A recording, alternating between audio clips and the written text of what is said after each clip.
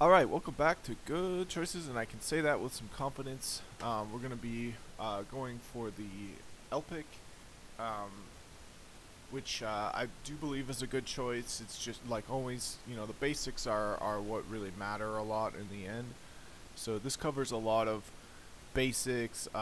It's a good precursor to getting into cloud networking because I think one of the big differences between cloud and between traditional networking is the command prompts you're going to be working with. When you're doing more traditional networking, you'll just be using the command prompts that come with the device. So it's like Cisco, Juniper, a lot of CLI stuff there. But like one of the differences is with cloud, a lot of what you'll be doing is more on like a Linux bash command prompt. So getting familiar with that is a really good place to start when it comes to the cloud, and I'm definitely familiar with that, but it's the point where but I'm familiar in the way where so there's four. I really like talking about this. So there's four when it comes to like music, or like, let's see here. Yeah, so there's a learning model here. So this is really good. So we'll look at this. Yeah, so the four stages of competency, I think is a very useful framework to think about your skills in.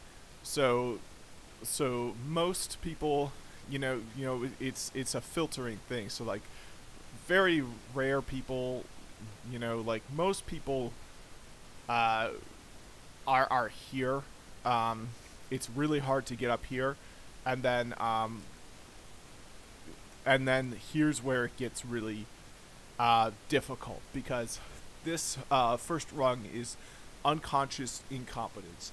So basically what this means is you're really bad at something, and you're not only bad at it, you don't even realize that you're bad at it. Like, you don't know what would make you good at it, and you can't really even recognize the difference between people who are good at it and people who are bad at it. So a lot of people start off this way. Good example is like music. You just jam into your favorite tune, and you don't even realize that the skill it takes for that is at a certain level, and there are people that are more skilled. That's kind of an unconscious incompetence when it comes to music. And if you have no desire to become a musician, then that's probably fine. But if you want to make your career as a musician, you've got to move up this hierarchy of competency. So the next one is conscious incompetence. So that's like when you're starting your career as a musician, you want to make these poppy tunes that everyone loves. So like, the difference between a tune everyone loves and a tune other people love, but you can't do it.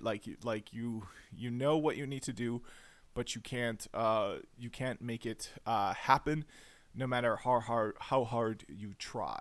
So then the next one is, of course, conscious competence. Now you know what you need to do. You're knocking it out of the park. You're doing it right. But it takes a lot of this effort. You have to conduct this analysis. You have to jump through all the hoops, and I think I'm definitely operate out of here, because I think this is where that feeling comes from, where it's like you're doing everything right, but you're not getting any results. It's like, and it could be unconscious incompetence, but I feel like this is the reason it is like that is because it just takes so much effort, that consciousness, that constantly having to think about like every little aspect to get things right. It's like, yeah, you're getting them right, but at what cost? Like it's not just about getting that particular thing right. It's about having the energy to do other things you need to do as well. Which brings me up to the last rung, unconscious competence, which means that without even realizing you're doing something right, you do it right anyways. So the music example would be, you sing along to your favorite song. There's going to be some people that it just sounds like horrible and they don't even realize it, And then there's going to be people who it sounds perfect right on. You could substitute them with for the actual singer for the song, and they don't even realize it. So, that's the So I just wanted to explain this because I think it really helps to explain where I was with Linux. I think I was more like kind of in between these two, because I definitely wasn't unconscious incompetence, because I'm familiar with all these things and stuff, but definitely conscious incompetence. Like I can't get certain things to work, like the intricacies of this and that just aren't working. So I was definitely there, pouring through Google. And then I'm definitely at conscious competence with some things too, where it's like, oh, I know how to do this, but I have to I know what I don't know, so I have to kind of look it up. You really want to get up to at least this rung or not, or this one, and I think the LPIC can help with that. So bit of a diversion there, but let's continue on. All right, so now we're really diving into the last topic for the first exam. So after I finish this topic here, I can take the first part of the exam, and it's kind of like the CCNA. So I'll need to finish 2 parts to get the full exam, or to get the full certification. But it's a associate. It's a professional level associate. It's Linux Professional Institute certification. So this is a professional institute. The associate degrees, the associate levels, junior levels, that's for these prior essentials ones that I'm skipping over because of my education and experience. So we'll be able to take LPIC-1 exam 101 very shortly. So no time to waste. Okay, so this is that. So now we got a new topic. Our new topic is devices, Linux file systems, file system hierarchy standard. And our objective is to create partitions and file systems. All right, introduction. On any operating system, a disk needs to be partitioned before it can be used. A partition, and I'll do a mic check, is a logical subset of the physical disk. And information about partitions are stored in a partition table. This table includes information about the first and last sectors of the partition and its type, and further details on each partition. Usually each partition is seen by an operating system as a separate disk, even if they all reside in the same physical media. On Windows systems, they are assigned letters like C:, with capital C, historically the main disk, D:, capital D, and so on. On Linux, each partition is assigned a directory under /dev, like /dev SDA1 or SDA2. So Linux kind of makes a bit more sense. Windows, you start with C and then D, and they're all uppercase letters. But on Linux, it's A. You start with A, and then the numbers are for the partitions on that disk. And on Windows, you don't even see the partitions listed at all, at least not in as clear of a manner as on Linux.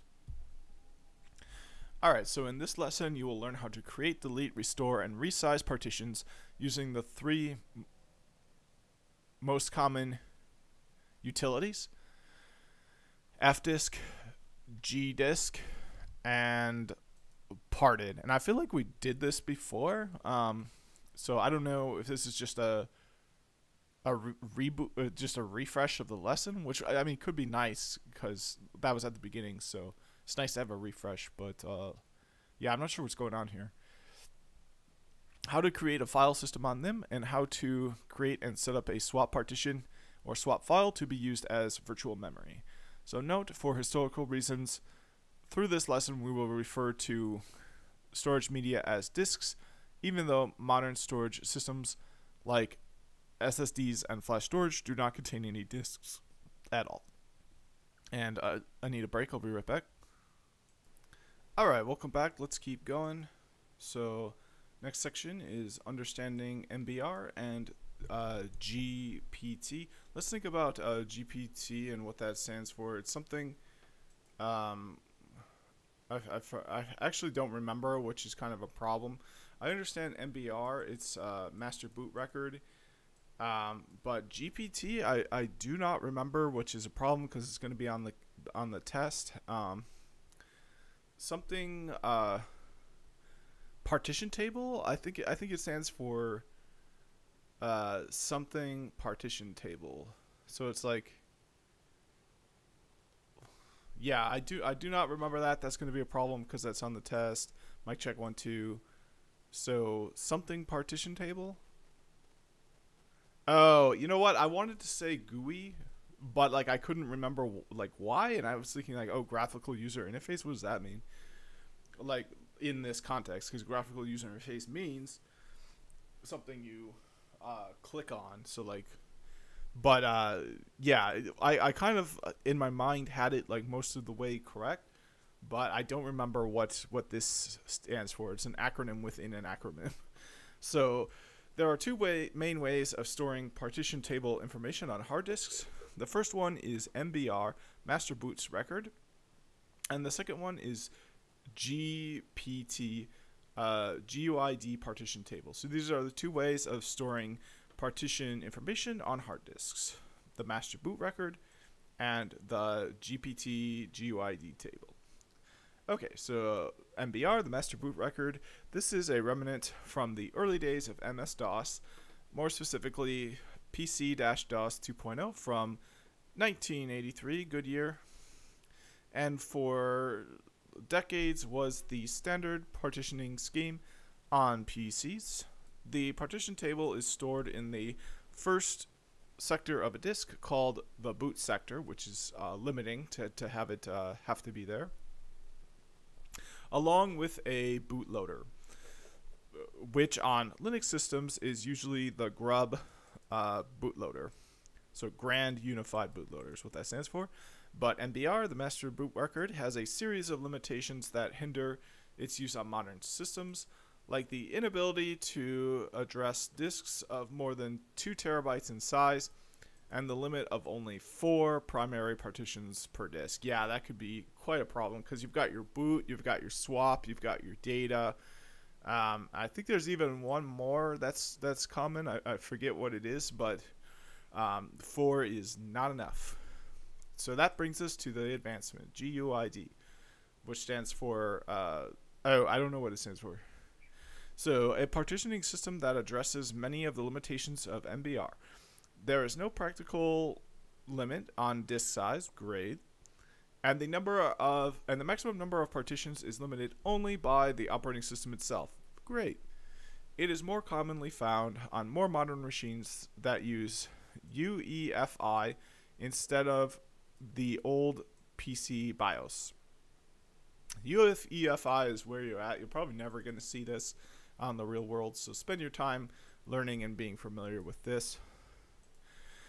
During system administration tasks, it is highly possible that you will find both schemes in use, so it is important to know how to use the tools associated with each one to create, delete, or modify partitions. So one thing I will say too is like this modern partitioning system associated with UEFI, I think is more complicated. Like there's less text here than there's there, but you got to be careful not to just only learn the things that are easiest to learn. Even though it might be easier to learn about the master boot record, and we can see it constitutes an equal or greater portion of the learning materials. Like the things that are relevant, I think, are more important than more important things to know. So spend some extra time learning about the modern ways things are done. If your training focuses on the easier ones for historical simplicity purposes, it's really important to know relevant and timely information. So let me have a conversation with the AI. I'm going to do it in the actual AI app here. Okay, and then I want to ask it a question. So the first question I want to ask it is, what advancement beyond the GUID would revolutionize modern computing? Create a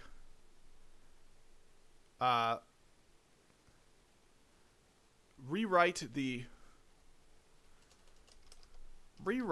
the training material excerpt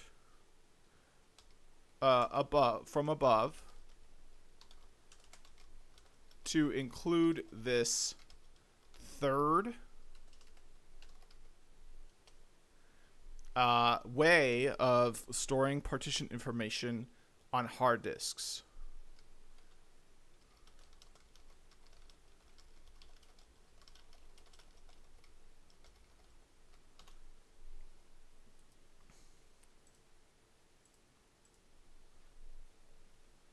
Alright, so here's a modern... I love doing this too. Certainly. This is so much fun to me. Let's imagine a hypothetical advancement beyond the weak called quantum partition system, QPS. Ah, so QPS. There it is. Here's a rewritten training material excerpt. And let me check my... MBR, okay, GPT, so and QPS, you can there are hear three it, main I ways of storing can't. partition information on hard disks. So I'm going to First turn one the is MBR, sound master off. boot I have to record. switch The second- headphones in order to hear it. I'll be right back.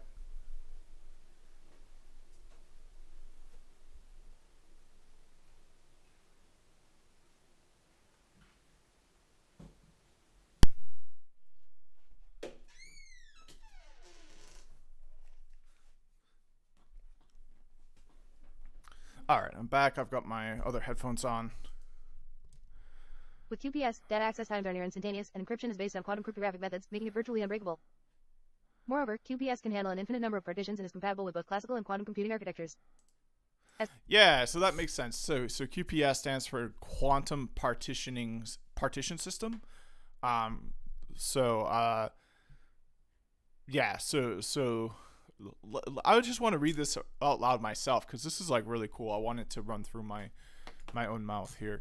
So certainly, let's imagine a hypothetical advancement beyond GUID called Quantum Partitioning System, QPS, that would revolutionize modern computing.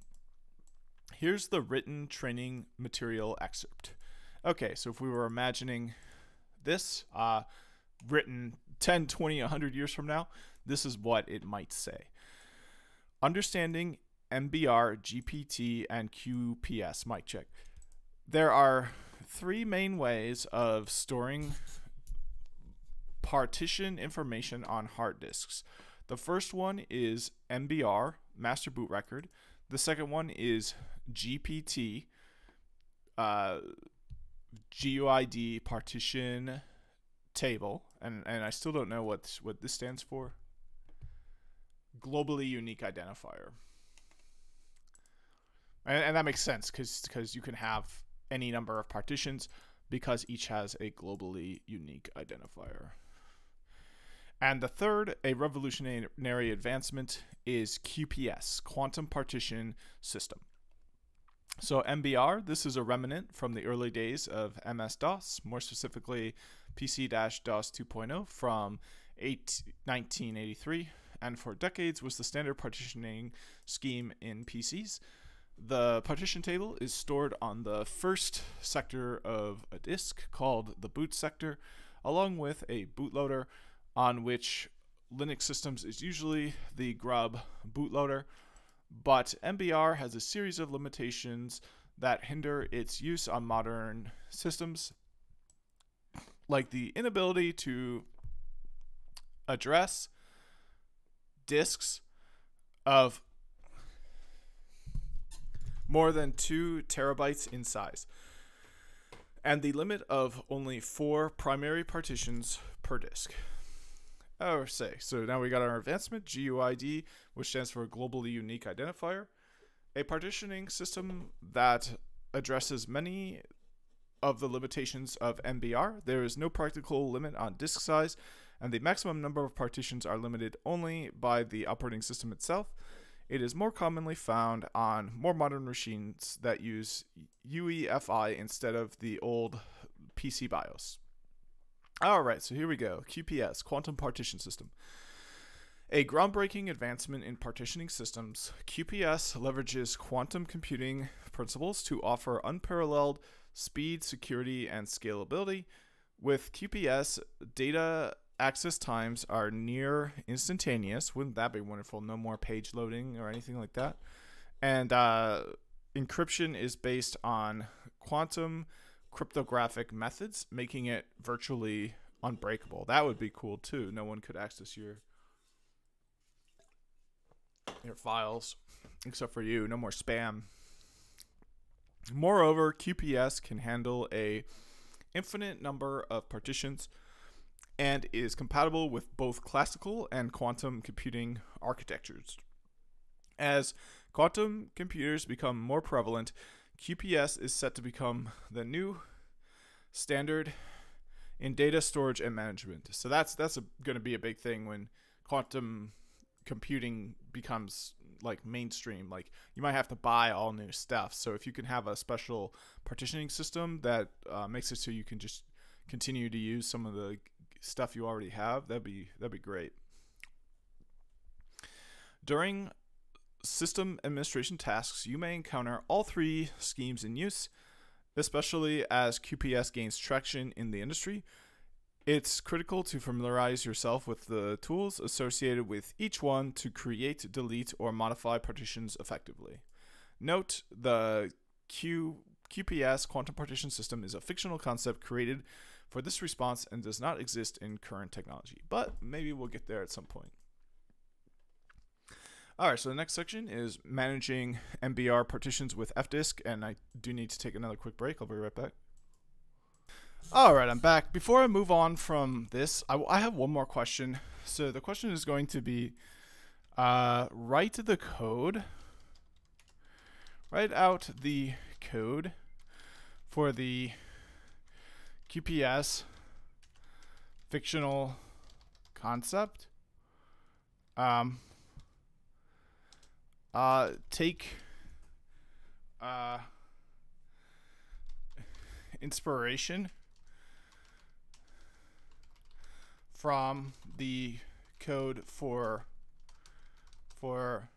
the MBR and for GU and for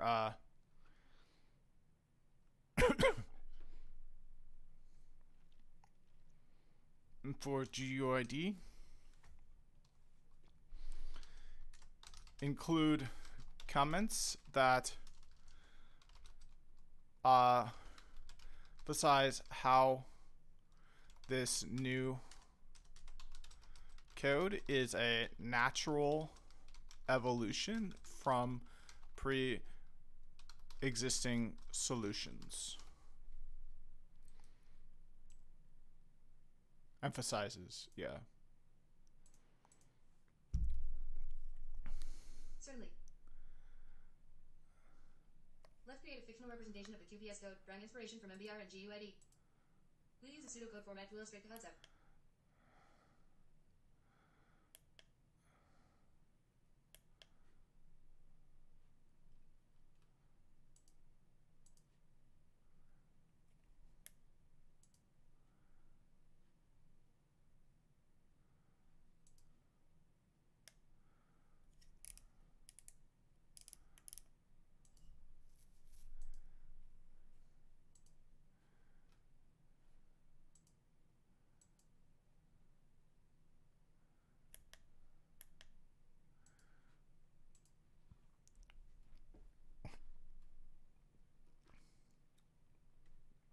Okay, so here we go. We've got the code. I'm not sure what language this is in.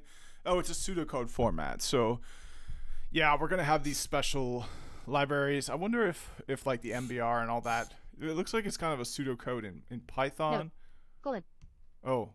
This pseudocode is a fictional representation of the quantum partition system, QPS, and is not functional. It's designed to illustrate the concept and emphasize its evolution from MBR and GUID. Okay, so yeah, it looks like it's kind of in a pseudo Python. So we enable these, magical libraries that they're not going to explain, and then we do a class to initialize qubits for that. So it's kind of not really that coherent, and how can it be really? So yeah, it's kind of showing a basic definition of a Python class, and then just kind of putting nonsense in there. So I don't think there's anything really because use quantum reversal to access data near instantaneously. So there's nothing really groundbreaking in there. I was just curious about that. All right, so moving on, managing MBR partitions with fdisk. The standard utility for managing MBR partitions on Linux is fdisk. This is an interactive menu-driven utility. To use it, type fdisk followed by the device name corresponding to the disk you want to edit. For example, the command fdisk space /dev/sda. That command would edit the partition table of the first SATA connected device SDA on the system. Keep in mind that you need to specify the device corresponding to the physical disk, not one of its partitions, like /dev/sda1.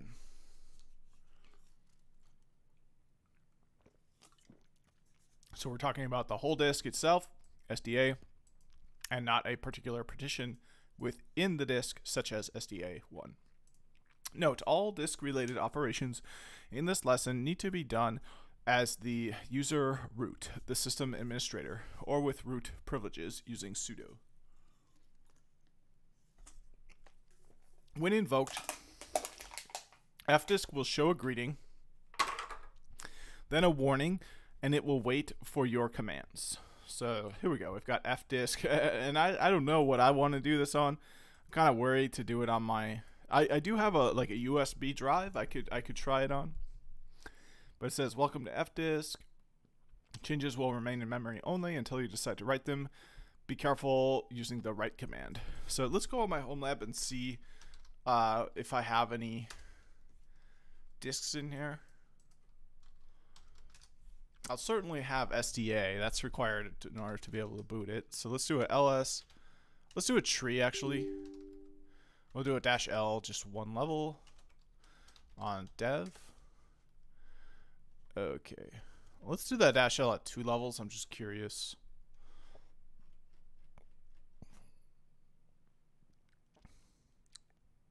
Okay, so here we go. We have SDA.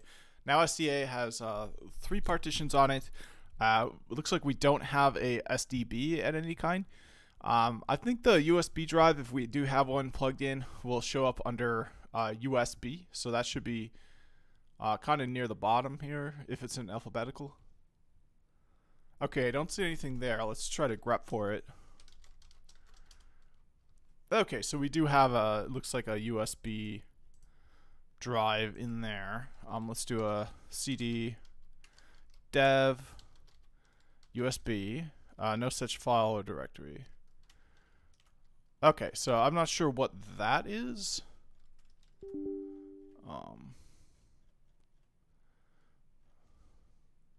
What we can do is we can do a, instead of pipe grep, we can do a pipe less. And now we can search the output for USB. And there we can see it's part of some, yeah, it's just the USB port on the motherboard. It's not a USB device plugged in, it looks like. Alright, so the warning is important.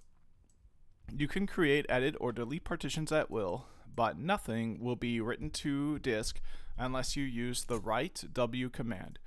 So, oops, sorry about that.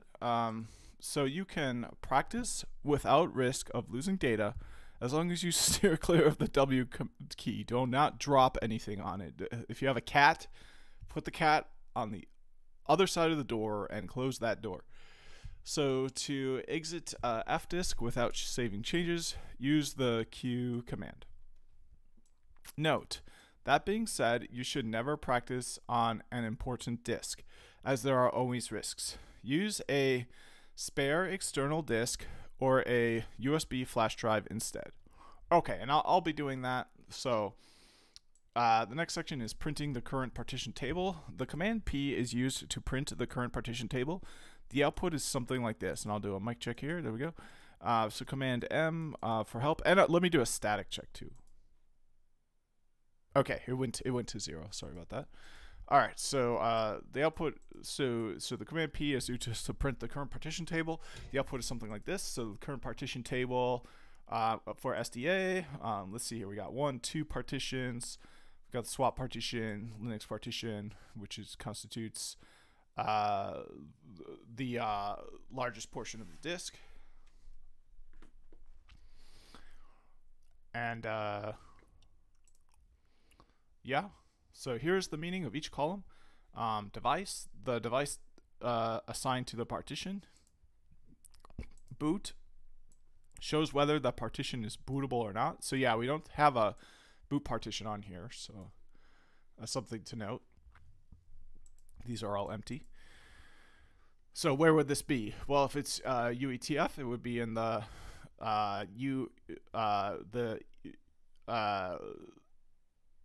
system partition. So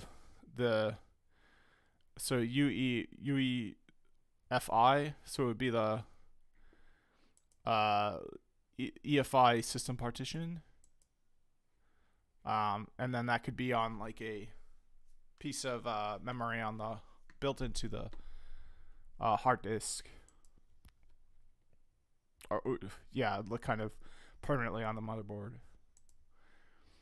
All right, so start the sector where that partition starts, and we see kind of a strange number here. End the sector where the partition ends. Yep. Then sectors, the total number of sectors in the partition, so more sectors for the larger partition. Multiply it by the sector size to get the partition size in bytes. So sectors times size equals the bytes.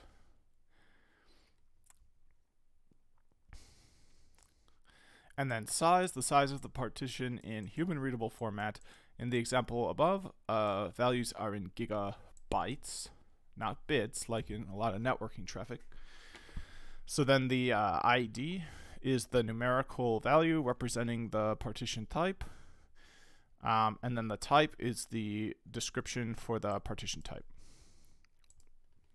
All right, so primary versus extended partitions.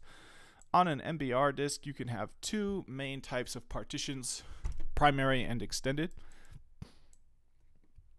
Like we said before, you can have only 4 primary partitions on the disk, which has to be less than 2 terabytes. And if you want to make the disk bootable, the first partition must be a primary one.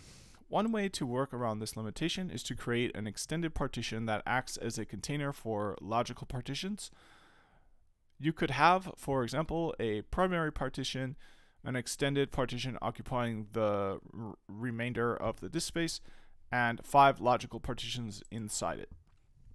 For an operating system like Linux, primary and extended partitions are treated exactly in the same way, so there are no advantages of using one or the other. Okay, so creating a partition. To create a partition within the fdisk utility that we started like this, and you give it a drive, so you're creating a partition on a drive fed to the fdisk utility. Use the n command. By default, partitions will be created at the start of unallocated space on the disk. You will be asked for a partition type, primary or extended, first sector, and last sector. For the first sector, you can usually accept the default value suggested by fdisk, unless you need a partition to start at a specific sector.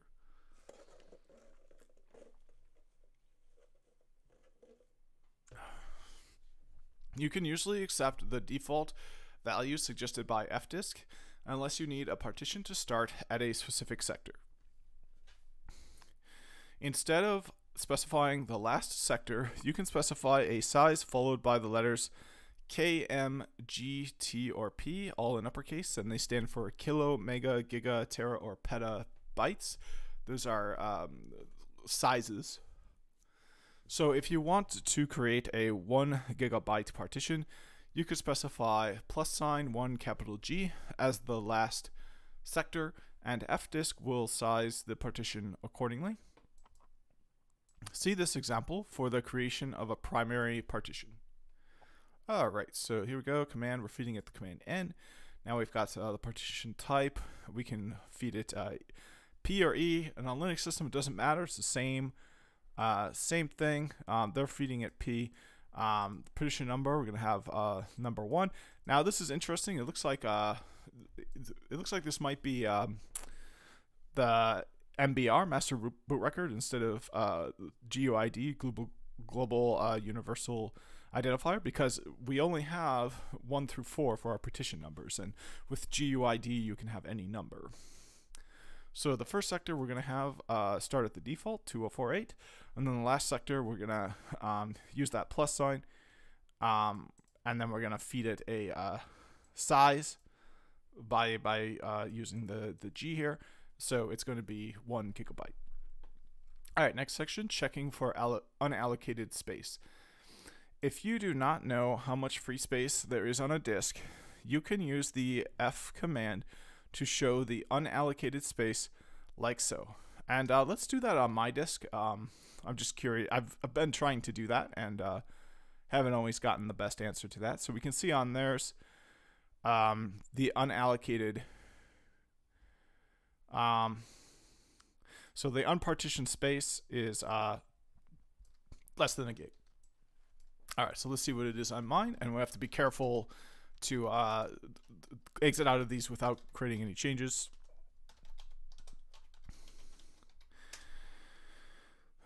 Oh, and you have to use sudo, of course. If you anything that gives you the permission to self-destruct your system probably requires sudo.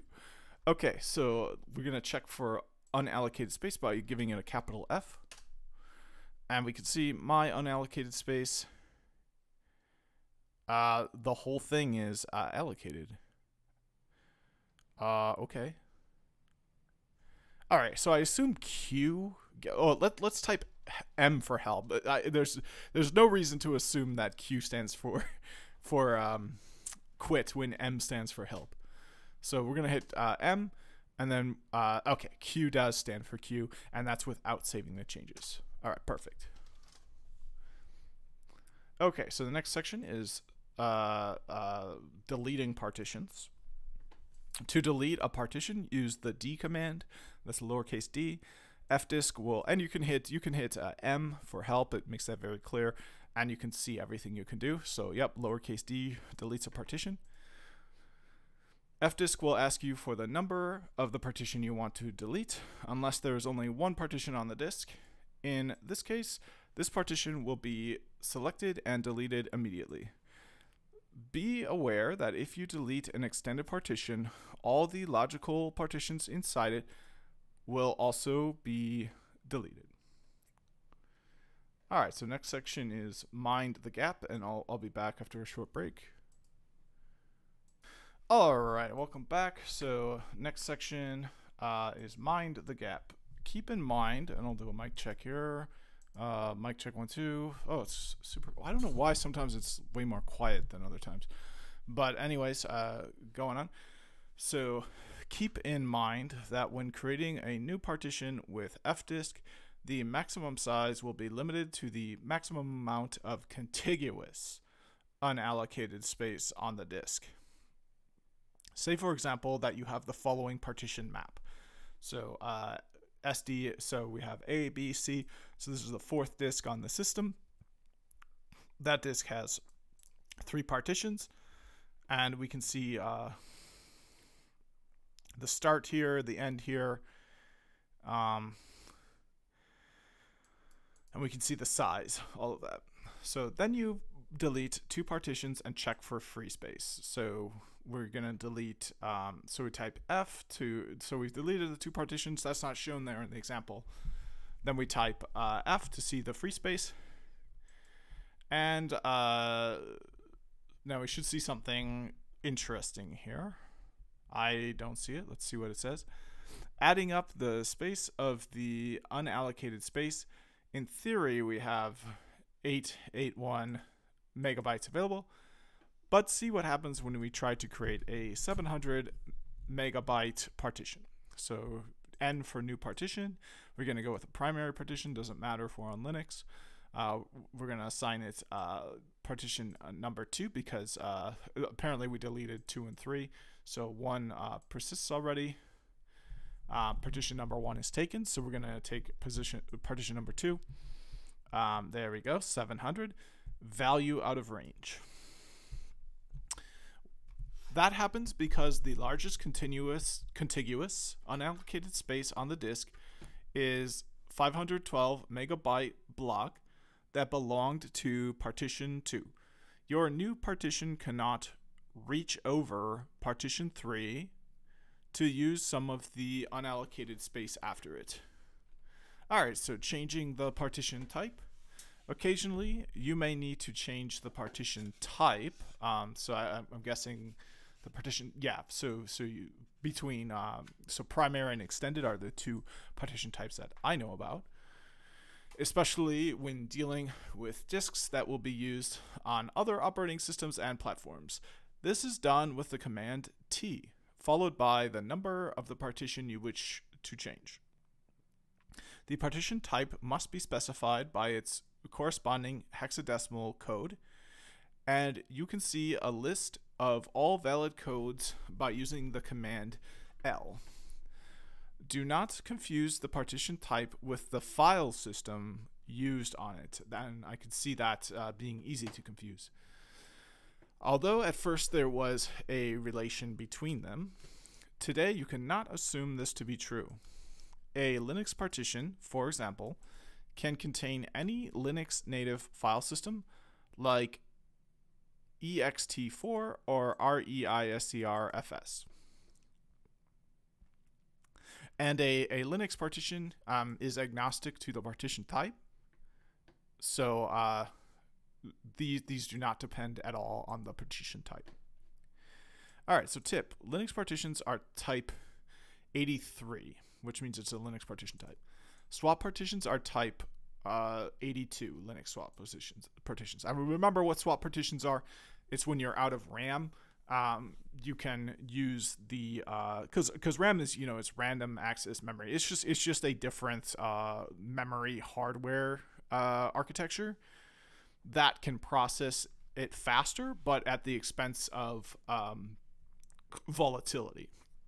So that's why your computer sometimes acts really wonky, because something happened in the RAM. I mean, nowadays I'm sure RAM is like really non-volatile in general, but not as non-volatile, I'm sure, still as you know, solid state or mechanical drives, and then definitely not as much capacity. I mean, like 96 gigs of RAM is like an insane amount of RAM. Well, 2 terabyte drives were supported by old school 1983 NBR methods. So, but you can allocate some of that non-volatile memory to be used as if it were RAM if you're out of RAM, and that's what swap is. But it's really gonna slow your computer down, like to where it's basically unusable. But it will allow you to use it like basic management stuff to try to solve the issue, save your files or whatever. So it's kind of a good fail-safe, but it's definitely need to just get some more RAM on your system if you're constantly using swap. All right, so managing globally unique identifier partitions with gdisk. So gdisk is another utility. So the utility gdisk is the equivalent of fdisk, and I'll do a mic check again. I'm paranoid about this now. When dealing with GPT partitioned disks. In fact, the interface is modeled after fdisk with an interactive prompt and the same or very similar commands. And I'm going to do a white noise check. Okay, looks good. Printing the current partition table. The command P is used to print the current partition table. The output is something like this. So here we go. Which command we want? We want command P. So now this is the partition table. So we've got two partitions in the table. Both are Linux file systems, and both are quite small. Right from the start, we notice a few things. Each disk has a unique disk identifier, so globally unique identifier. This is a 128-bit hexadecimal number, and it's for the disk, not each partition in the disk. So here it is. Assigned randomly when the partition table is created. Since there are 3 times 4 times 10 to the 38 possible values to this number, the chances that 2 random disks have the same GUID are pretty slim. And that's what they said about IPv4 space. But let me understand this number a little bit better using ChatGPT. So now this is the incorrect. Yeah, it's times 10. So for some reason the caret didn't go over. But yeah, like this is a giant number. So let's ask a ChatGPT. So we're going to say, help me understand the magnitude of this number.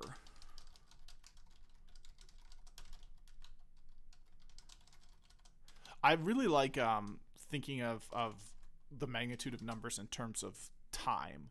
I just think that it's like, oh, well, this person, where it would take them a year to do this, now because this person has such a order of magnitude more than that person, it would take them 5 seconds. I like thinking of it in that term.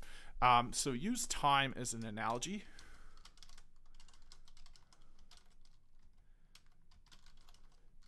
Help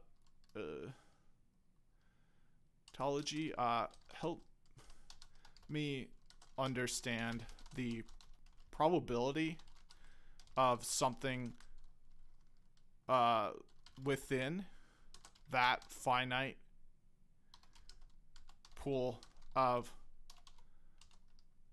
Help me understand the probability of something within that finite pool of numbers repeating, such as a randomly assigned identifier, fire, or winning the lottery.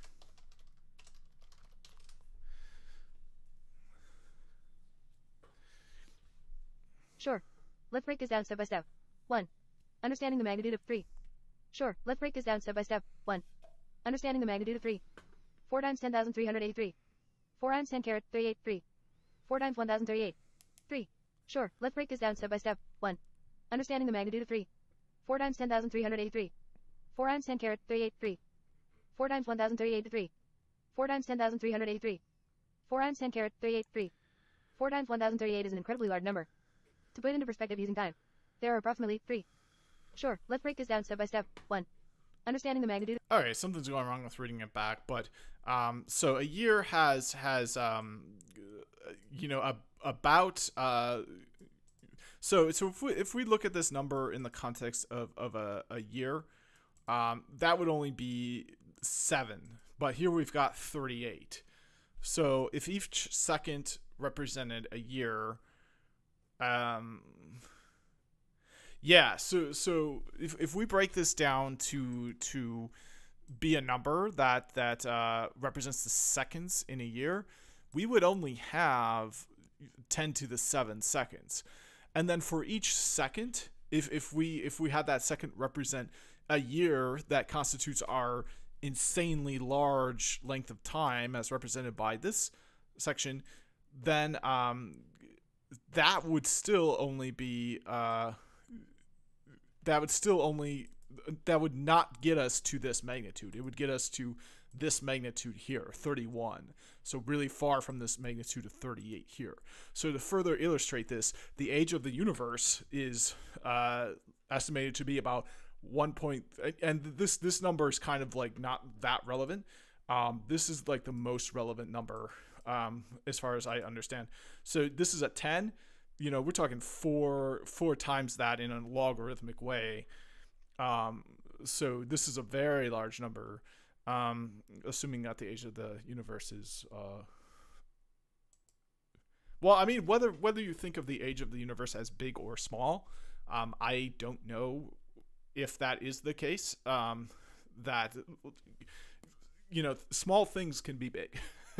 So it is nearly 7.8 times 10 to the 20 times the age of the universe. So if you were to randomly assign an identifier, the probability of assigning a unique identifier in the first try is 100%. But on the second try, you could 100. So the probability of not repeating an identifier remains extremely high until you've so you only get the chance of assigning a non-unique identifier once you've assigned most of the identifiers already. So very, very, very, now it can happen. We've all had crazy things happen, but that's a bit too crazy when we're talking of orders of this magnitude. So comparing this to winning the lottery, let's say the odds of winning a particular lottery are way smaller than this number. About thinking about the number of seconds in a year. It's close to that. It's way bigger than that, but it's close.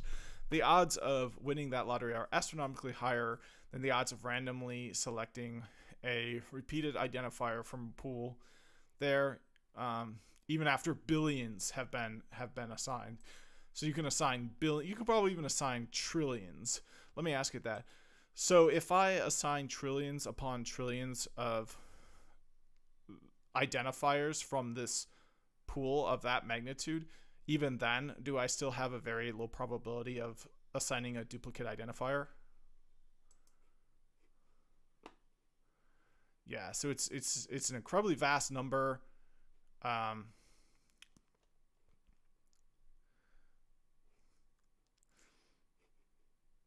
Yeah, so 1 trillion is 10 to the 12.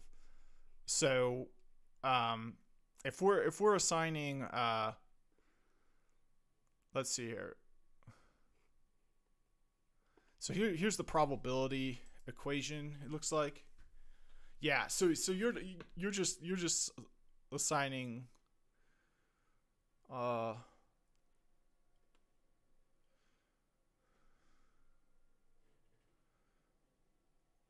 that's interesting. You actually only have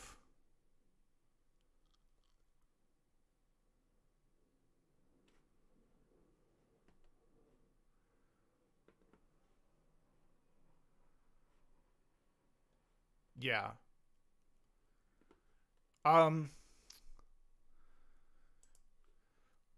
Use language such as billion, trillion, or million. Mic check 1 2. Okay, it is working.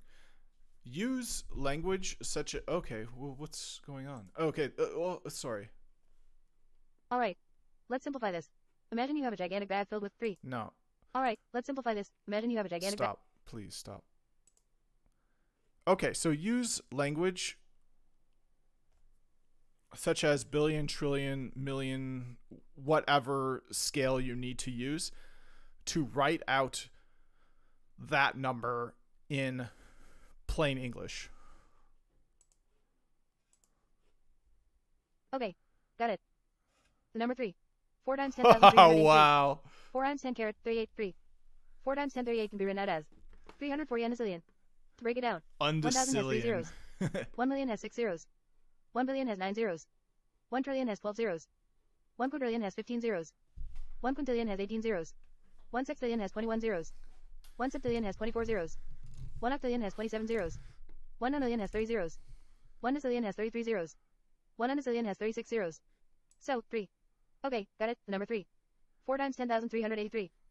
Yeah, and they increment by 3 each time because you get 3 digits to express a value. So like 100,000. You have 900, 9,000, and 9,000 of something. You add one more, now you have 1,000,000. So that's the case for each of these, all the way up to one undecillion. So we've got 340 decillion. Wow. All right, so moving on. Since there are 340 decillion possible values to this number, the chances that 2 random disks have the same GUID are very slim. I wonder if that's ever happened. So has it ever happened that there actually has been a duplicate GUID handed out, even though the odds are so low? The fact that the odds are not exactly 0 means that this could happen. Has it ever actually happened? A. GUID, globally unique identifier, is designed to be just that. Globally unique. It's a 128-bit integer, which means there are 21,282 carat, 128, 2128, about 3. A GUID, globally unique identifier, is designed to be just that, globally unique. It's a 128-bit integer, which means there are 21,282 carat, 128, 2128, about 3. 4 times 10,383. 4 times 10 carat, 38, 3. 4 times 10, 38, possible GUIDs. This is the same. Yeah, so it's not going to happen unless you mess it up, and probably the way you mess it up. Yeah, and then the more you hand out, the more likely there is to duplicate it. But there's just so many to hand out.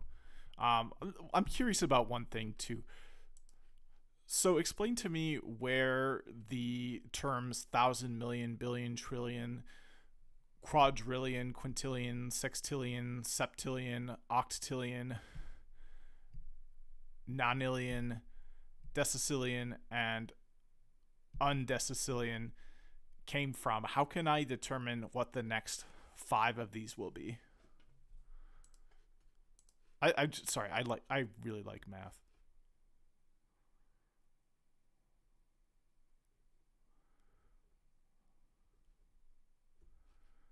Certainly. Exclamation mark. The naming of large numbers is based on Latin prefixes combined with the ilion suffix. Latin prefixes. Here's a brief overview of the origins in the next 5 terms. Thousand. Derived from the Old English word usend. It's a basic unit and doesn't follow the ilion pattern. Oh yeah, I Million. didn't notice that. From the Italian milioni, derived from mil, meaning thousand with the augmentative suffix 1. Billion. Bi means 2. Originally, in many countries, a billion meant a million, or 101,210 carat, 12,1012. However, in modern usage, especially in the U.S., a billion means 1,000 million, or 10,910 to the power of 9,109. Trillion. Tri means 3. Quadrillion. Quadri means 4. Quintillion. Quinti means 5. Sextillion. Sexti means 6. Septillion. Okay, so it's just you're now it's like you're saying 1, 2, 3, 4, 5, 6, 7, 8, 9, A1, A2, A3, A4, A5, B1. We're just using another numbering system, and it happens to be the Latin numbering appended to, or actually prepended to the word. So but for thousand didn't do that, but that's the standard. So the next 5 terms would be the Latin word for 12, 13, 14, 15, and 16. All right, I just thought that was interesting for me. So yep, let's move on. The GUID can be used to identify which file systems to mount at boot time and where, eliminating the need to use the device path to do so, like /dev/sdb. See the phrase partition table holds up to 128 entries. Do I see it? Yep, I see it right here. That's right. You can have up to 128 partitions on a GPT disk. Oh, I thought it was unlimited. Because of this, there is no need for primary and extended partitions. Okay, so yeah, if I remember the difference between the two, the extended partitions are like a special thing you can do to have more than 4 partitions. Let me ask the AI.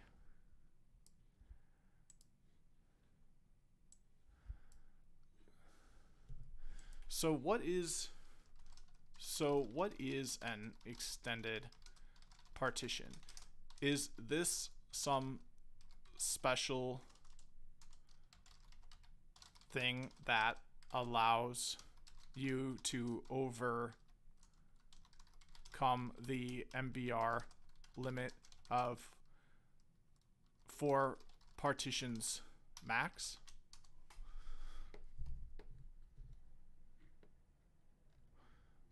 And I'll make sure not to close this so I can stop this. An extended partition is a special type of partition used in the master boot record, MBR, partitioning scheme to overcome the MBR's limitation of supporting only 4 primary partitions. In MBR, you are limited to having a maximum of 4 primary partitions on a disk. To work around this limitation and create more partitions, you can use an extended partition. An extended partition acts as a container or wrapper for one or more logical partitions. These logical partitions are created within the extended partition, effectively allowing you to have more than 4 partitions on an MBR disk. Here's how it works. 1. You create an extended partition in one of the primary partitions space. This extended partition is represented as a primary partition in the MBR partition table. 2. Inside the extended partition, you can create multiple logical partitions. These logical partitions are like sub-partitions within the extended partition. So, to clarify, while an extended partition does allow you to overcome the MBR's limit of 4 primary partitions, it does so by creating a container, the extended partition, for multiple logical partitions, not by directly adding more primary partitions. This extended/logical partition system can be a bit more complex to manage compared to the simplicity of the GUID partition table, GPT, scheme, which allows up to 128 primary partitions without the need for extended or logical partitions. Okay, so that makes sense. You still have that hard limit of only having 4 partitions, but you can create an extended partition, which allows you to have partitions within your partition. Which is kind of funny. All right, so yep, we understand that now. So the next one is the free space is listed on the last line. I'll do another mic check. So there is no need for an equivalent of the F command from fdisk. That'd be cool if I could have like this like popped out. Oh, you know what? I can. Oh, but not. I can't have it popped out. Maybe I can maximize this, but then no, I can't have it popped out.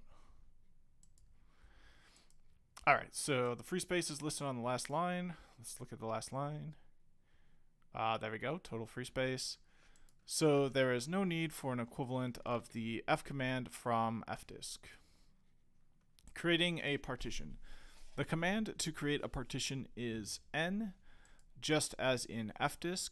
The main difference is that besides the partition number and the first and last sector or size, you can also specify the partition type during the creation. GPT partitions support many more types than MBR. You can check a list of all the supported types by using the L command. Okay, so there's different types besides extended and primary. That's interesting. So the next part is deleting a partition. To delete a partition, type D in the partition number. And this is the G disk. Remember, now this sounds familiar to what we learned before, but it's because it's a similar way of doing it in this new utility. So unlike fdisk, the one we learned about before, the first partition will not be automatically selected if it is the only one on the disk. So gdisk will not automatically select the first partition, and that is different than what fdisk does. On GPT disks, partitions can be easily reordered or sorted to avoid gaps in the numbering sequence. To do this, simply use the S command. For example, imagine a disk with the following partition table. So there we go, we got it. If you delete the second partition, the table would become this. Yep. So now you have this gap here. if you use the S command, then it would be you close out that gap, which is probably pretty useful. Notice that the third partition will become the second one. If we go back to the mind the gap section, you got to keep in mind that when creating a new partition with F disk, so maybe it's different because we're talking about G disk. You can, so it's after your, it's going to be limited to the maximum amount of contiguous unallocated space.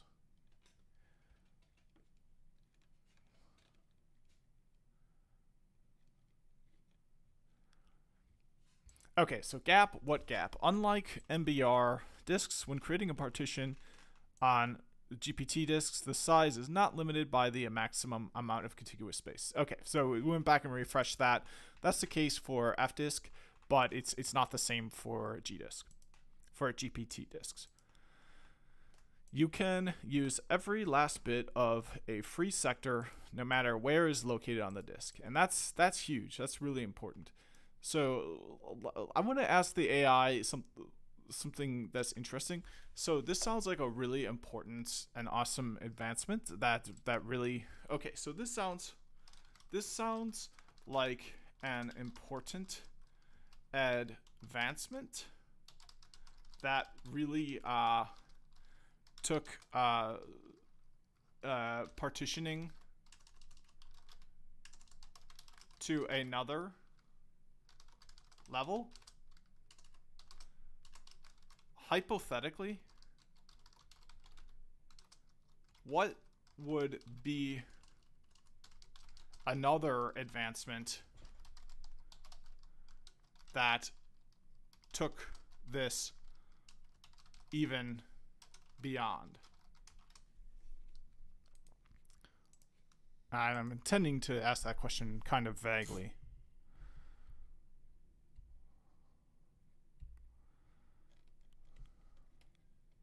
Hypothetically, an advancement that could take partitioning even further beyond the capabilities of GPT would be the development of a partitioning system that is completely dynamic and adaptive, with no fixed partitions at all. Here are some features and concepts that such an advanced partitioning system might incorporate. 1. Dynamic partitioning *. Instead of creating fixed partitions, this system would allocate space on the disk dynamically as needed. It would continuously monitor the usage of storage space and adjust the partition boundaries automatically to accommodate changing storage requirements. 2. No maximum disk size limit *. Unlike GPT, which has a maximum disk size limit determined by the size of the GUID, this advanced system would have no inherent size limitations. It could scale seamlessly to support storage devices of any size. That would be really cool. 3. Data prioritization *. The system could intelligently prioritize data and allocate more space to frequently accessed or critical data, ensuring optimal performance and data availability. That'd be cool too. 4. Cross-device integration *. It could seamlessly integrate with cloud storage and other storage devices, allowing for a unified storage experience across local and remote resources. That's cool. This would enable easy expansion and redundancy.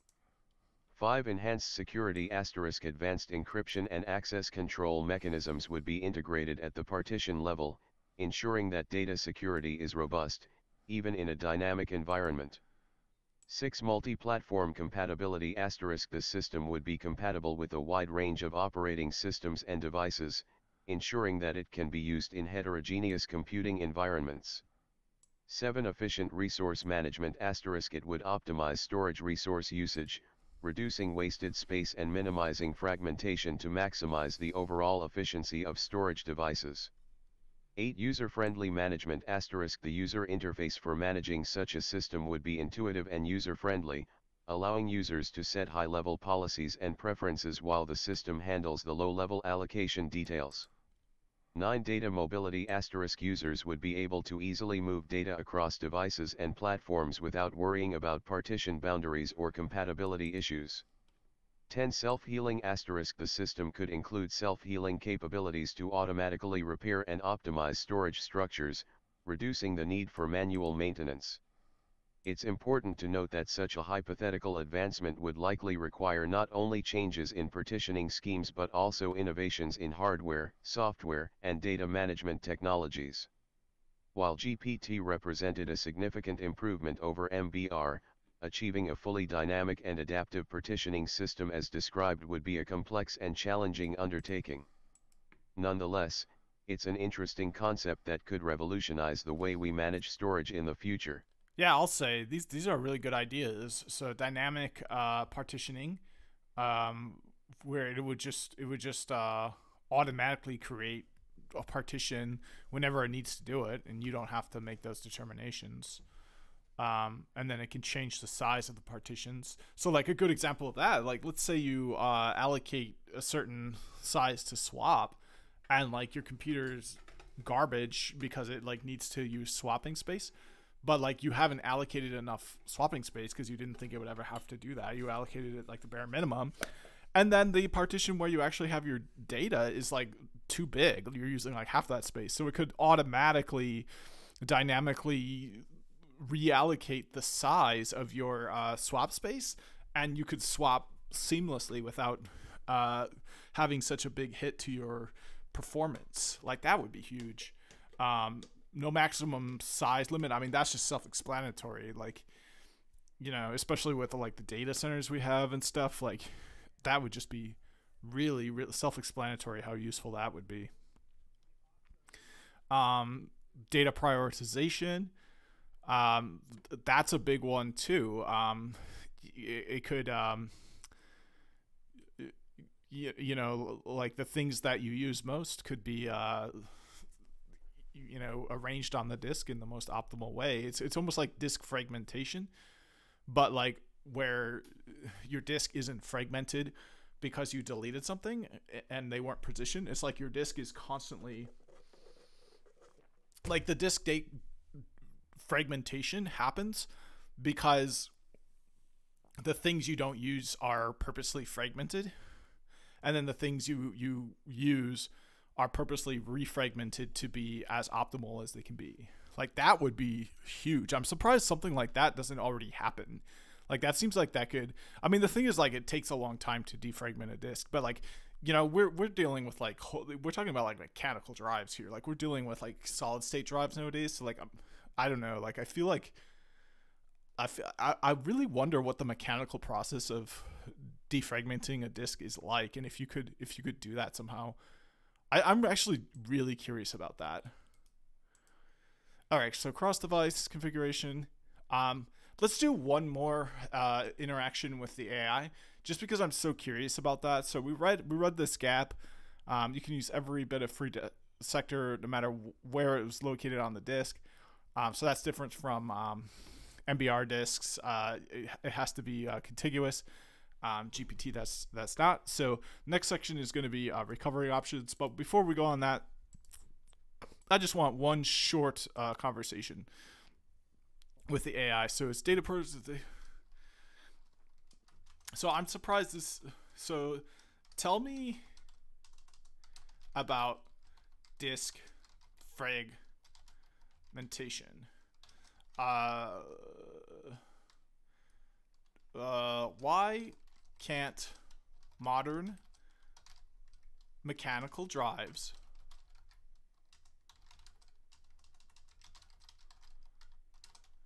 dynamically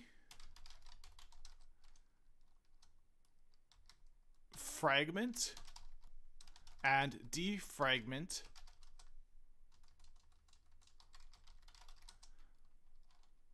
data in real time to optimize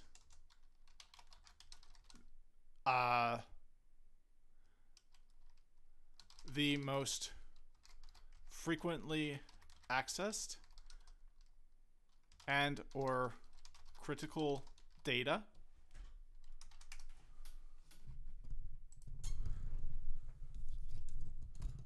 Certainly. Let's delve into the topic of disk fragmentation and the challenges associated with real-time defragmentation on modern mechanical drives. It's a mechanical Disk fragmentation refers to the condition where data on a storage medium, such as a hard disk drive (HDD), is stored in non-contiguous blocks or sectors. This can happen over time as data is written, deleted, and rewritten to the disk. When a file is fragmented, its pieces are scattered across different parts of the disk, rather than being stored in a continuous sequence of sectors. Yeah. Why disk fragmentation is an issue: performance degradation. When data is fragmented, the read/write head of a mechanical hard drive has to move to different locations on the disk to access the entire file. Yeah. This increases the time it takes to read or write that file, leading to slower performance. If you're constantly... Increased wear and tear. The constant movement of the read/write head to access fragmented files can lead to increased wear and tear on the mechanical components of the drive. Exactly. Challenges with real-time defragmentation overhead. Dynamically defragmenting data in real time would require constant monitoring and rearrangement of data on the disk. Right. This would introduce significant overhead, potentially slowing down the drive's performance. Risk of data loss. Moving data around on the disk in real time increases the risk of data loss or corruption, especially if there's a power failure or system crash during the process.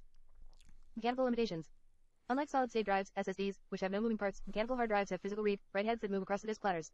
So... Constantly moving data around to optimize its placement would result in excessive wear on these mechanical components. Complexity. Determining which data is frequently accessed or critical in real time is a complex task. The system would need to constantly analyze access patterns, which could change over time, and make decisions on how to rearrange data accordingly.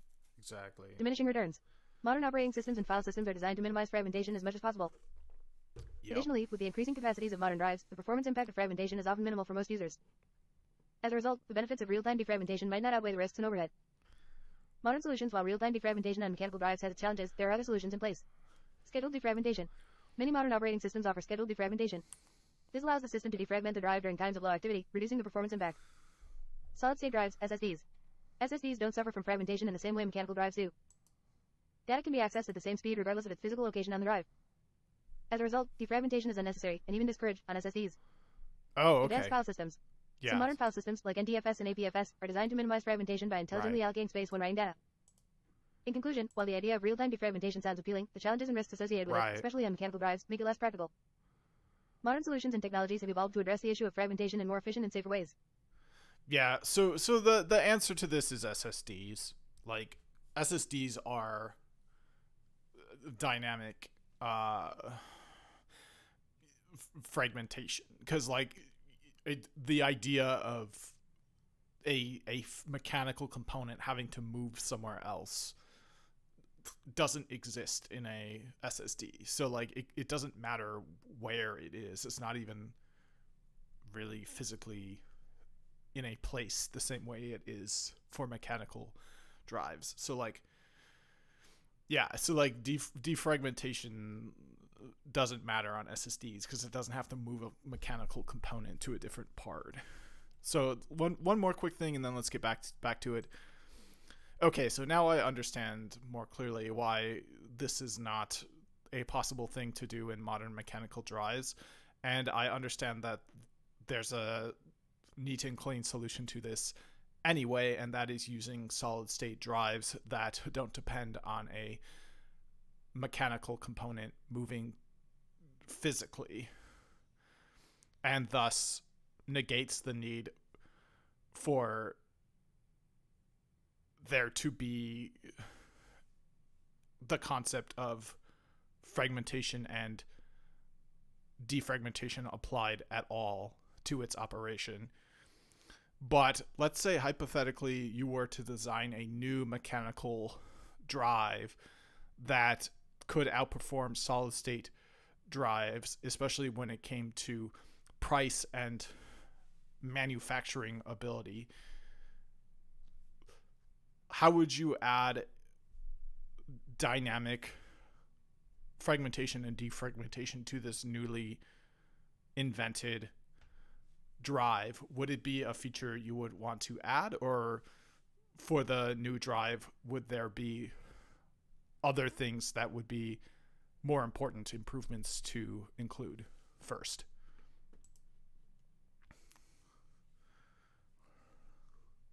Design. Being a hypothetical mechanical drive that could outperform solid-state drives, SSDs, in terms of performance, price, and manufacturability is a challenging proposition. However, let's entertain the idea and consider how dynamic fragmentation and defragmentation might fit into such a design, as well as other potential improvements. Dynamic fragmentation and defragmentation. If we were to incorporate dynamic fragmentation and defragmentation. Intelligent caching. The drive could have a built-in cache, using fast memory to temporarily store frequently accessed or critical data. This cache would serve data requests, reducing the need to access the main storage area frequently. Over time, the drive could rearrange data based on access patterns, moving frequently accessed data to areas of the disk that can be read faster. Predictive algorithms. Implement machine learning algorithms that can predict which data will be accessed next, based on historical access patterns. This will allow the drive to prefetch data or rearrange it in anticipation of future requests. Parallel read/write heads. Multiple read/write heads could operate in parallel, accessing different parts of the disk simultaneously. This will allow the drive to read fragmented data faster, as different heads could retrieve different fragments at the same time. That'd be good. Real-time monitoring. Continuously monitor the drive's performance and health. If fragmentation starts to impact performance, the drive could initiate a defragmentation process during periods of low activity. Other potential improvements before focusing on dynamic fragmentation and defragmentation, there might be other fundamental improvements to consider. Enhance mechanical design, reduce the wear and tear on moving parts. This could involve using more durable materials or redesigning the mechanics for smoother operation. Faster spin rates. Increase the rotational speed of the disk platters, allowing for faster data access. Denser data storage. Develop techniques to store more data in the same physical space, increasing the drive's capacity without increasing its size. Error correction. Implement advanced error correction algorithms to ensure data integrity, especially given the increased mechanical activity. Heat management. Mechanical drives generate heat, especially when operating at high speeds. Efficient heat dissipation mechanisms would be crucial. Hybrid design. Combine the features of SSDs and mechanical drives. For example, frequently accessed data could be stored on flash memory, while less frequently accessed data remains on the mechanical part of the drive. Conclusion: while dynamic fragmentation and defragmentation could be beneficial, they might not be the first features to consider when designing a next-generation mechanical drive. The primary challenges with mechanical drives are their moving parts, wear and tear, heat generation, and slower access times compared to SSDs. Addressing these fundamental challenges would likely take precedence. However, if those challenges were overcome and the drive's performance was on par with or better than SSDs, then dynamic fragmentation and defragmentation could be valuable features to further optimize performance. That's cool. I feel like a hybrid SSD and a mechanical drive. So I feel like there's a lot of potential behind a hybrid designed SSD and mechanical drive. Like if you look at a mechanical drive, especially like a larger one, there's plenty of room to just throw in like a USB stick or whatever, and I'm sure you could create a really efficient design where you could fit a lot of like USB thumb drive SSD storage space into the form factor of a mechanical drive, especially a larger one. So tell me this, has anyone actually made this before? Are there companies where I can go and buy these products already? If not, then why hasn't anyone attempted to do this yet? If so, then what are the names of the products and companies? And also tell me, if this hasn't happened, what is the reason why? What are the limitations that got in the way?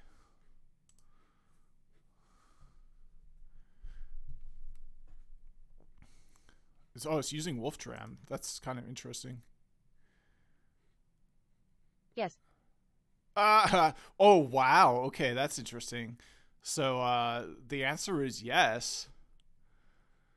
But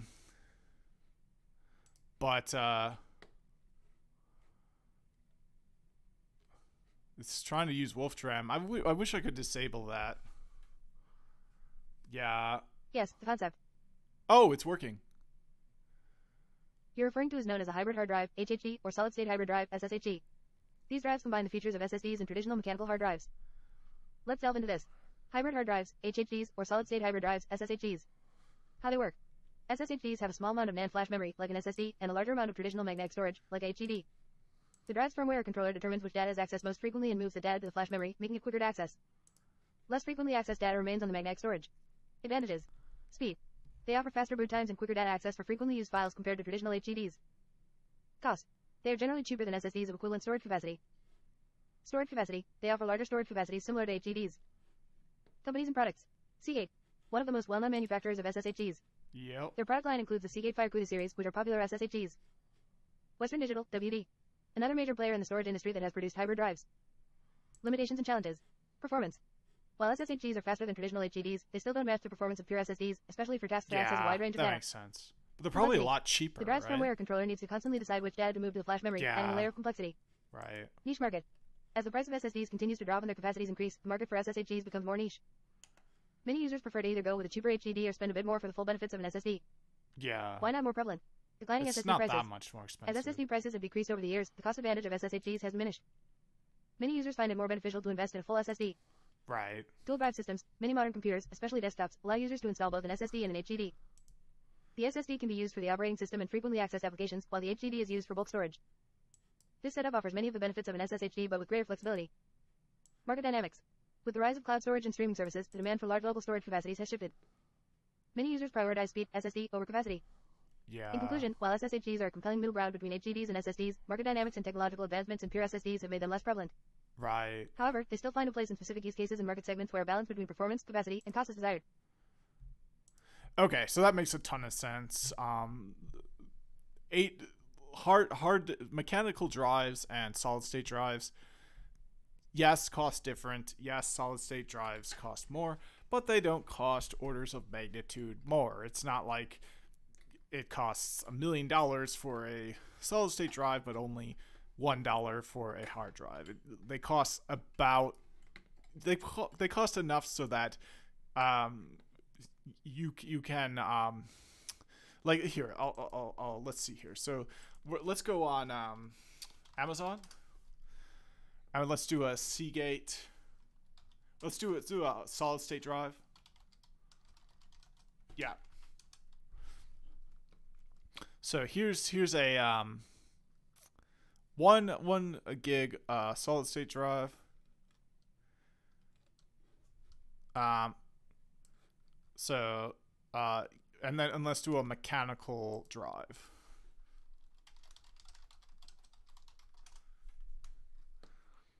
A mechanical hard disk, we'll call it, so that we don't get false positives. Yeah, mechanical hard drive. Okay, so the other thing is like, how it works is like, these are the same price. This is less, but you just get more. Like, do you need more? Maybe not. So it's like, who's really going to produce a one, it's the same price. So like here's a, what the heck, 8 megabyte. Oh no, this is a 320. This is actually probably a good drive to like load up my server with. Yeah, this is probably worth it. But yeah, so this is a very small disk. It's $12. Just get the $60 for more. Like, it's not. They're basically the same price. So like, there's no reason to make a hybrid, especially not for cost reasons, because you can just get the full solid state. Like the mechanical is just not as good as the solid state. So just get the thing that is better, and that basically costs the same. All right, so next section is recovery options. GPT disks store backup copies of the GPT header and partition table. And just going back to that, like, a movie theater costs a lot more than like a home television. You get a better experience, arguably, at a movie theater, but, why would you buy a movie theater?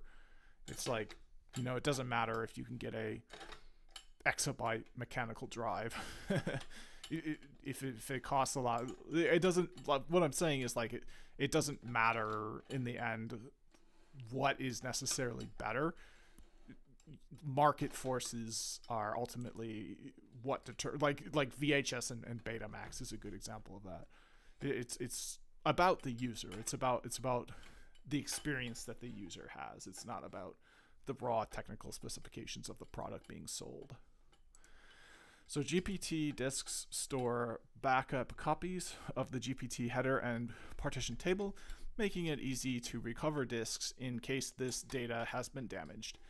Gdisk provides features to aid in those recovery tasks, accessed with the R command. You can build a corrupt main GPT header or partition table with B and C. So you run gdisk on the disk, and then you can rebuild. I was like, why would you want to build a corrupt one?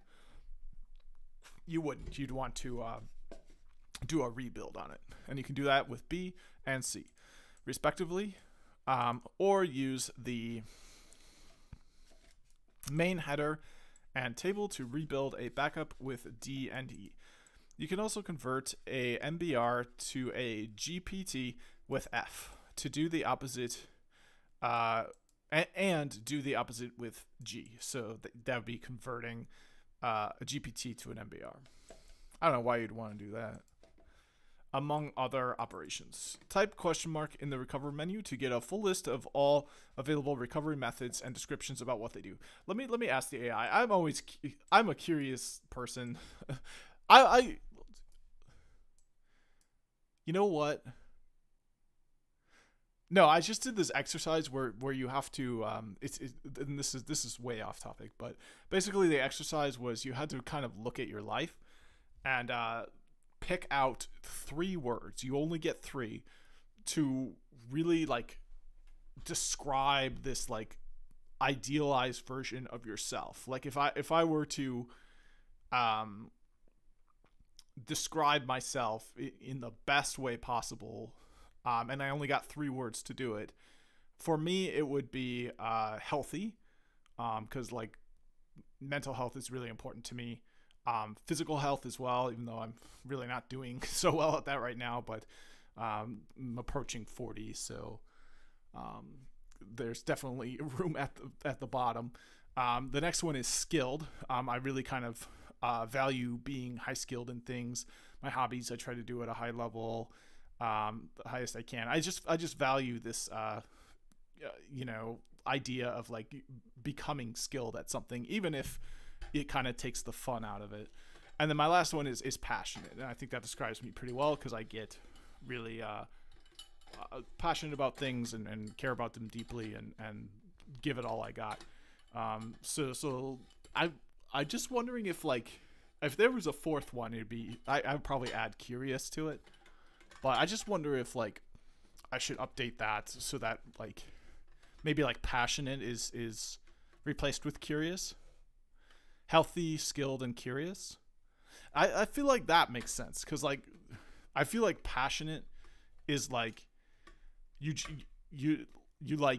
get angry about something. You're so heated and you're so obsessed with something, you get angry about it. And like I was thinking like maybe that does describe me in a way, but like it's just not like, first of all, it's not like idealized. Like somebody who has an anger issue is not an idealized version of me.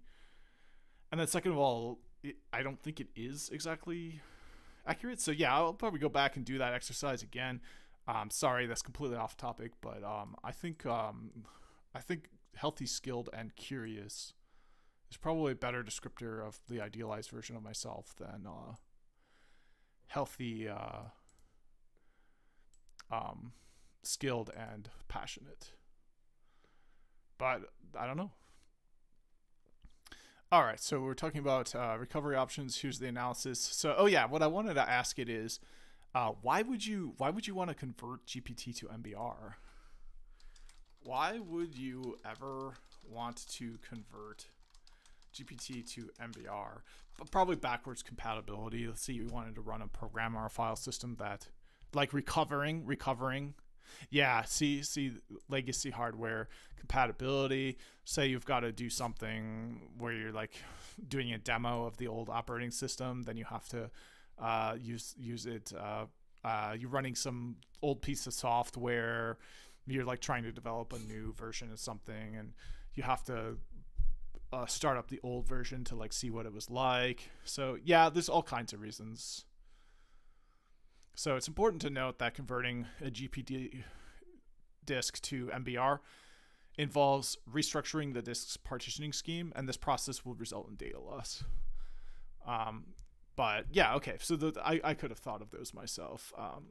If you want to play around with legacy hardware, if you want to spin up some old version of an operating system for whatever reason, if you want to run some piece of old software to like research how it was written, or to just like maybe access some sort of that become relevant more in the future. Like that's probably a big one. Data recovery, that's a big one, some old device. And then just for whatever personal reason you want to do it, not having the ability to do that would be pretty disastrous. All right, so the next section is creating file systems. It looks like we got quite a bit more to read. So I think I'm gonna cut it here. I tend to like to have it yeah, about this length max. We just got a little bit more to read before we've got a bigger section, so let's close that out and then finish the video. So the next section is creating file systems. Partitioning the disk is only the first step towards being able to use a disk. After that, you will need to format the partition with a file system before using it to store data. A file system controls how the data is stored and accessed on the disk. Linux supports many file systems, some native, like the ext extended file system family, while others come from other operating systems like FAT and MS-DOS, NTFS from Windows NT, HFS and HFS Plus from macOS etc. The standard tool used to create a file system on Linux is MKFS, so Make File System, which comes in many flavors according to the file system it needs to work with. Alright, so that's to create a file system. And a file system is not a partition. Partitioning the disk is only the first step to being able to use a disk. After that, you will need to format the partition with a file system before using it to store the disk. A file system controls how the data is stored and accessed on the disk. A partition is where you install the file system. Linux supports many file systems. Yeah,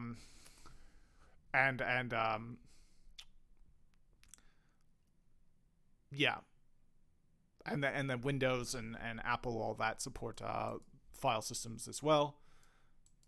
So yeah, that's important to know that file systems are not partitions, and after you partition a disk, you're not up and running. You need to get a file system on there next. Alright, so we're going to learn about that in the next video, creating these Linux versions of file systems. ext are one of the many file systems that Linux supports. Now, you got to remember that, you know, if you're using a Mac, so like HFS Plus from Mac OS, and then you try to plug that into a Windows machine, your machine might not have the ability to read that file system. So we're going to learn all about that in the next video. So thanks for watching, and see you in the next one.